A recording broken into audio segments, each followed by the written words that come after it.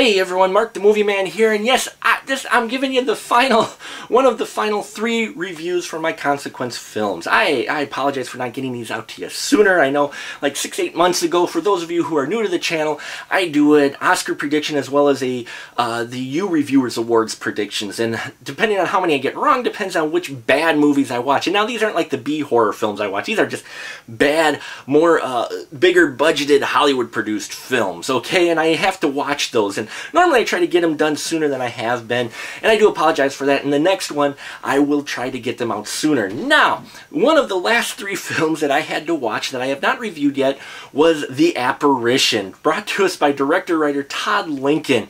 And it stars Ashley Greene from Twilight, as well as Sebastian Stan, Tom Felton, and Juliana Gill. And basically, it's a paranormal story about this couple who lives in this house that they've got, and it's haunted by a spirit that we find out was released from an experiment that one of the people in the house, the guy, he was a part of earlier, and they ended up releasing this evil spirit that ends up haunting this house and tormenting the couple.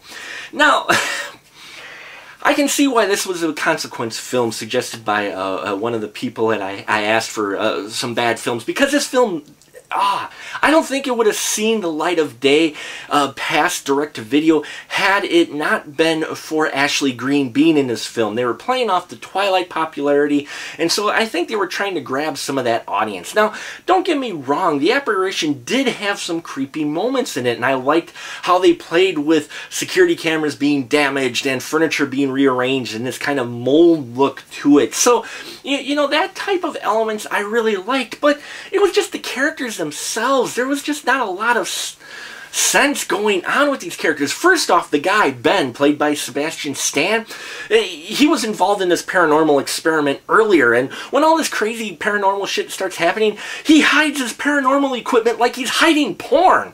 He's like, oh, this is my private, I hope she doesn't find this. I mean, there's creepy ghost crap happening around his house, and he doesn't get out his ghost busting tools. I mean, really? And then she gets all mad because he didn't bust out his ghost busting tools sooner. So, you know, it was just certain things that happened like that just really took me away from the film, you know, and some other things as well. It was just, it tried to be something different, and I can see that. I can see the effort put into there, but it's really just, you know, I mean, if you get a film that actually makes Paranormal Activity franchise look pretty decent, you know you've got something wrong there. And they didn't even really come, they did try to come up with this paranormal experiment that would have been done in the 70s, though I didn't quite look up if it was true or not. I don't think it was. I think they were trying to play off that it was. I don't know, and they did this kind of thing with this doll, and again, the effects in here were decent, and some of the creepy stuff happening I did enjoy, but just the characters themselves were really poorly designed, poorly written, and the dialogue was even worse in this, and I couldn't just get past that.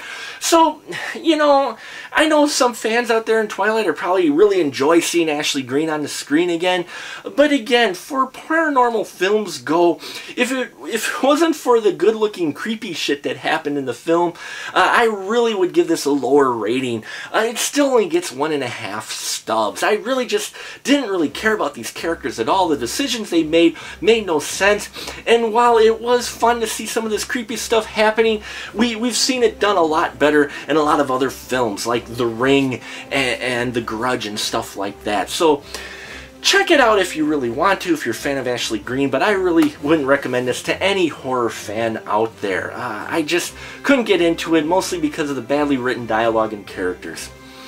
And that'll about do it for us here at The Final Cut. Till next time, keep that ticket stub.